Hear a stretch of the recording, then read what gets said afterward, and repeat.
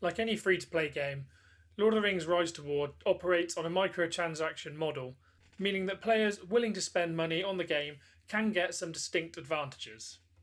That being said, the game does well to make pay-to-play models not essential, so you can have success in Rise to War as a free-to-play player. In this video, I'm going to investigate the various ways you can maximise your efficiency to make the most of your experience of Lord of the Rings Rise to War as a free-to-play player. I hope you enjoy. So if starting you as a free-to-play player, you need to try and make sure you're as efficient as possible right from the beginning, and that starts immediately from when you choose your first faction.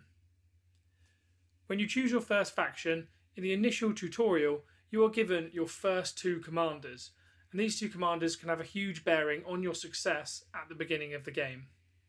The reason for this is that not every faction is given the same commander. So therefore, it's wise at the beginning to select a faction which will give you a strong commander which will form the base of your free-to-play experience. Of course, this is only if you're joining as a fresh player, not joining with an existing community, as if you're joining with an existing community, you likely already have a pre-picked faction. But if you're joining on your own, try and pick a faction which has the best starting commander. If playing on the good side, I would recommend choosing either Rohan or Erebor. The reason for this is with Rohan, you will get Eowyn as your starting commander, who's a very strong mounted cavalry commander and continues to be good all the way through to late seasons. Similarly with Erebor, you get Dwalin, who's the Dwarven might-based commander, again, can be very good in later seasons. On top of this, of course you can't guarantee it for every single server, but in Season 1s, both of these factions tend to be highly populated, so you have a good chance of having a successful season and can build up friendships within the community there. If playing on the evil side, I would recommend choosing either Mordor to get the commander Gorbag, who uses Orcish units, or to a slightly lesser extent Rune, who uses the commander Khaldun and evil men units. Whilst at lower respect levels Khaldun is the better commander, Rune in Season 1 tends to be less populated, so I'd more recommend going for Mordor and getting Gorbag, who in later seasons becomes a phenomenal commander. And Mordor is a very popular pick in the first season. Once you do this and go through your initial tutorials, you'll drop into the map and you'll note that you get the respect for these commanders, so you have them immediately fully unlocked with a good amount of respect. If you were to choose another faction and decide you wanted to get these commanders, you'd have to use valuable resources to unlock them, which would therefore be wasteful, and as resources are very limited for free-to-play players, this is very inefficient, so you want to make sure you're choosing the commander that you want to use right from the beginning. So, you've logged in, set up your account, and you have your first commander. Now we're going to look at ways that you can maximise and get as much of the premium currencies, mathams and gems as quickly as possible, as well as ways to get additional equipment just to get your account properly started. The first thing to do is to head to the store icon in the top right, head down to Daily Discount and click on the free Daily Surprise. By clicking this, you can sometimes get gold, you can get resources, but every now and again you can also get a free 50 gems. Make sure you do this every single day, as those gems and resources and gold over time will add up. The next thing to do is just simply to log in every day. Just for logging in for the first few days, the game will reward you with a lot of gems, gear and mathams, particularly during the first week. To claim those, just head to the Event tab, just below the Store tab, and you'll see on the Journey Begins, you get rewards for each day that you log in, starting with a couple of speed up items, but building up to mathams, gems, and even additional equipment and an elven hammer. Once you've claimed this from the Journey Begins tab, if you scroll down the rest of the events, you'll see there's a ton of other ways to earn free mathams, equipment, and other gem rewards. Some of these ways are easier than others. For example, Awakened Power requires you as an individual player to be one of the top players in the server for power rankings by the end of the timer, or be in one of the top fellowships on the server. This may be easier said than done, of course. However, the other rewards, such as Valiant Hearts and Power of the Ring, are extremely doable for free-to-play players. All you have to do is continue playing the game, increase your commander levels, and increase your ring power level by taking tile. This then again will reward you with valuable resources you can use to further your account. Make sure you keep an eye on this events menu as new events regularly pop up, giving you even more opportunity and more ways to pick up additional rewards. For example, every weekend there's an event that starts called Heart of the Hero, which requires you to hit certain bosses on high power tiles and rewards you for doing so with up to 400 additional gems and a Matham token. So it's worth doing every single weekend. You just have to keep an eye on when the event starts and make sure it's done before expiry. The next thing you're going to want to look to do, right from the beginning of Log On, is to go into the community pages accessed via the event menu, and you'll see that for following or liking all of these various community pages, 4 of them in total, you'll gain 100 gems for each, so 400 gems in total, which you get for doing basically nothing and are just free and available for you to take. Similarly, you can access an additional 200 gems by just going into your settings, clicking on the icon next to your player name, and filling in the necessary details to be a NetEase Gamer Premium member. This again costs you nothing at all and rewards you with 200 additional gems. The next place to look for additional free rewards is just to take a look into the Season Pass. Now, of course, you don't have to buy the Premium Season Pass. There are rewards for free-to-play players all along here, as you can see, including gems, speed-ups, respect items, and Matham vouchers. These rewards are unlocked by completing various daily and weekly challenges. As a free-to-play player, you want to make sure that you complete these challenges whenever they become available as soon as possible so that you can get to the end of your Season Pass and get as many rewards as possible. As you can see in Season 1, there is an absolute ton of rewards available, including powerful equipment, so this will be a huge boon to your account. Another way to quickly pick up 500 gems is after you've played for a few hours, you'll be sent in your mailbox a survey by NetEase Games just to review some of the game and game contents. If you fill this out, they'll send you 500 gems as soon as you finish, so definitely make sure to do that as it's quite quick and easy to do. My last recommended way of gaining resources as a free-to-play player is to make sure to go into your tavern and look at the Red Book of Westmarch. The Red Book of Westmarch in your first season will include several chapters, of which one unlocks per day. You want to make sure to do these as quickly as possible, as completing these again gives you valuable resources, gems and equipment, again for free without any pay requirement at all. If you're in later seasons, this Red Book has been replaced with every few days you get an opportunity to complete a challenge using one of your commanders. If you can make your way through this challenge, you're rewarded with 200 gems and a Matham token. So again, it's always worth doing whenever it pops up, and make sure to not forget and miss that timer, or else you're costing yourself the opportunity for more free rewards. So you've now gained a load of rewards and you have a big stack of gems and Matham tokens burning a hole in your pocket. So what is the best way to efficiently make use of these resources to make sure you get the most value in the long run? First up, I'll start with a load of the things that I think you should not do so you don't waste your gems on things that will not further your account. First up, do not waste this on speed ups like speeding up heals for your troops or building for your keep. Whilst these speed ups might appear tempting as they'll save you time, every season this will reset, so in the long run you're costing yourself gems, which could be more equipment to then get stronger in the long run. Essentially this will snowball, and over time you'll be losing out on a huge amount of additional equipment. Similarly, once you unlock the market, it might be tempting to hit that refresh button when you're only a little bit of resource off the next building, for example. However, I'd recommend not doing this, as again those 50 gems will add up every single time that you hit the refresh. Next up, you have the option on your gold levy to double it every time you claim gold. Again, do not spend the 100 gems doubling this gold levy.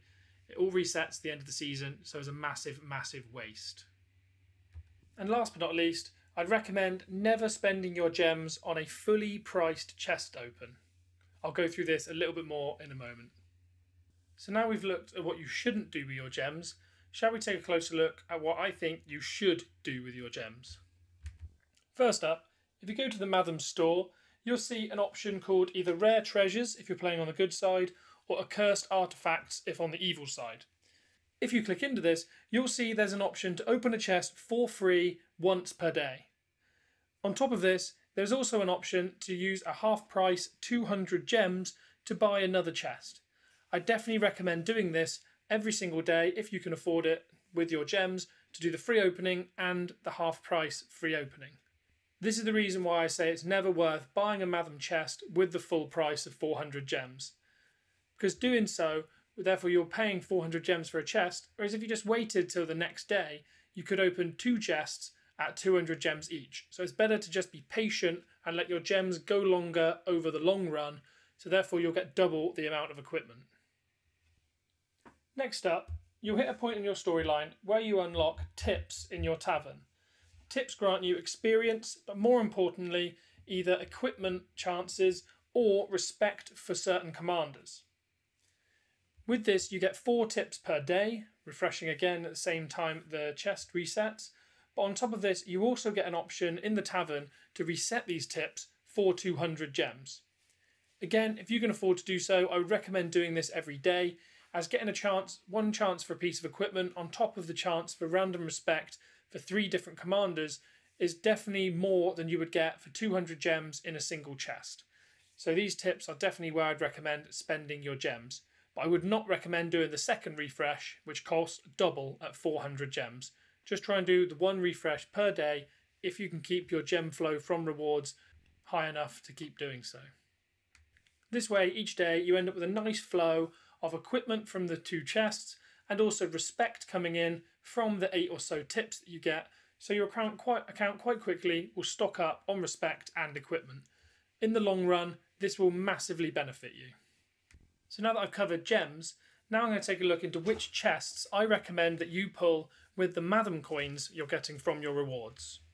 In Season 1, you'll have an additional chest right from the beginning. So for example, Good Side is called Fellowship of the Ring and gives you an opportunity to unlock, every time you open 5 of these chests, you'll get 3 additional respect items for Gandalf the Grey. Evil Side will have a similar chest, but instead will unlock the Commander Lurtz. So for the Gandalf the Grey chest, I would always recommend pushing your Mathams into this chest, as you'll have the chance of unlocking the invitation for Gandalf the Grey, but you'll also keep building up his respect, so even if you don't get his invitation, you should be able to hard unlock him that way, by spending the respect items you get through pulling this chest. Gandalf the Grey is a fantastic commander for both PvE and PvP, and continues to be worth it even in later seasons, so definitely pull from this chest. For Evil, however, I do not think that you should invest in the chest to get Lurtz. Whilst Lurtz can be good in Season 1, after getting to Respect 3, his power level drops off significantly, and he's very rarely used in later seasons, as he is not a particularly powerful Evil commander. So for Good Side, pull from Fellowship of the Ring, but for Evil Side, I would just pull from the regular Accursed Artifacts chest, or if you have the patience, save up your gems for another event chest that comes up in the future. If you're not in Season 1 and therefore you have various different chests, what I'd recommend doing is saving up your Mathams until you have a reasonable amount and then spending them all at once you have a certain chest that comes out that has the commander's respect in it that you want to aim for. Sometimes also, during various events, you do get chests which allow you to choose which commanders you want to be put into the chests. These can be very useful, as it can mean that you focus which respect items you get down to only those commanders which you are trying to unlock. So therefore I'd recommend spending your Matham coins on these chests when they're available. So now that we've claimed rewards and opened these chests, what should we do with the items that we get from these chests? So first up, we're going to start with a discussion about commanders. As a free-to-play player, you want to make sure you're focusing on a very small number of commanders, so that you can focus as much respect as possible into them. That way you end up with 1, 2 or 3 very good commanders, depending on how far down the seasons you are, rather than a number of commanders with very low respect. 1 or 2 really good commanders is definitely better than 5 or 6 average ones. You could, of course, go for your favourite commanders lore-wise, but what I would recommend is that you pick 1 tier 1, preferably your starting commander as you already have their invitation, 1 tier 2 and 1 tier 3 to invest in / aim for. Every other respect item that you get should be exchanged in the exchange for Matham vouchers, and then you could use this exchange to get more respect items for the tier 3 of choice that you're trying to unlock. This should usually allow you to hard unlock a tier 3 within a season or so if you're disciplined with what you do with your respect items. To assist in this unlock, when you go into the Rare Treasures Matham chest, make sure you click the Wishlist button, and this will allow you to input the items that you wish to focus on, and what this will do is this will increase the chance of you receiving these items and decrease the chance of other items. So for example, for the good side, if I was to focus on Dwalin, let's say Gimli, and then say Dane, I could put these items in here, and that would then increase the chance of these items appearing when I open the chest. Anything else I then get, I would just dump straight into the exchange for Matham vouchers. So which commanders do I recommend? For good side, your tier 1 again should be your starting commander, so Dwalin or Eowyn. Tier 2, there's lots of choice, but Gandalf the Grey is probably the best to focus, as of course you will already have got some of his respect through the Fellowship of the Ring. So just keep hard focusing him and getting his respect level up, as he helps in both PvE and PvP in every single season.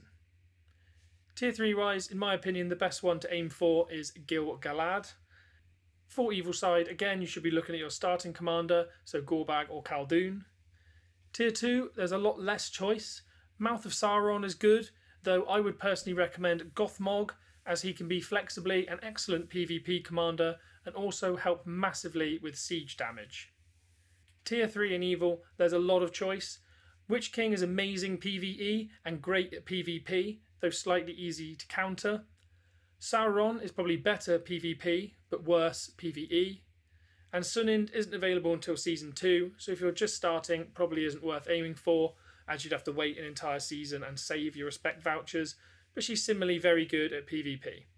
Personally, I'd recommend going for the Witch King, though again, you couldn't go wrong with aiming for Sauron. If whilst pulling chests you do get lucky and you get an invitation, make sure to check if the commander is worth using before investing to get their respect up, so that you don't waste your precious resources. For example, if you get, say, the invitation for Thranduil, don't start funneling all of your respect items into him, just to then find out that he's a really poor commander and you've wasted all of these respect items when you could have continued focusing Gil-galad and got a really top tier commander unlocked by that point. The best way to check if a commander is worth using is either to look at the various YouTube resources available.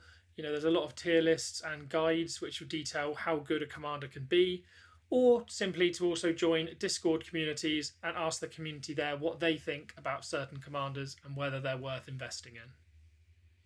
So last up, we're now also going to look at the equipment that you get from the various chests and rewards. Similar to commanders, it is best to focus on a small amount of gear and make it as good as possible before moving on to the next piece. One well-kitted commander is better than 3 poorly kitted, so focus gear onto your main or best commander, which to begin with will likely be your tier 1.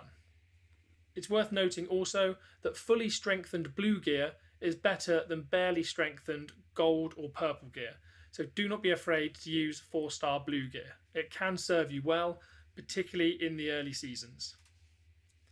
For purple and gold gear, I'd recommend focusing on 1 piece of gold, 1 piece of purple gear for each of the equipment classes, so headgear, armour, weapon and accessory.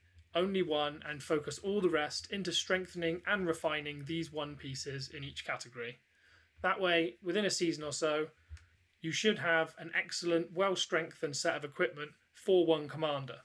Once this is then all maximised, you can look into starting a second piece. But don't be tempted to spread this around and end up with loads of really poor pieces of gear, because you'll quite quickly find that stronger commanders from pay-to-win players will overwhelm you. Lastly, the one thing to never do, and make sure you never do, is in the tavern, with the tavern trader, you do have the option to sell equipment for gold. I'd recommend only doing this with green gear, as particularly at the beginning, blue gear can be very important to you, as I said, as it can be particularly strong against unupgraded purple gear. But what you should never ever do is sell purple or gold gear to this here trader, no matter how badly you think you need the gold. make sure you save this equipment as it will be needed for strengthening later on. And with that, that's everything I'd like to cover in my free-to-play guide. If you have enjoyed, please consider dropping a like and please subscribe. I do regularly post Rise to War content that hopefully should be very informative to you. If you do choose to do that, I really hope to see you on the next one.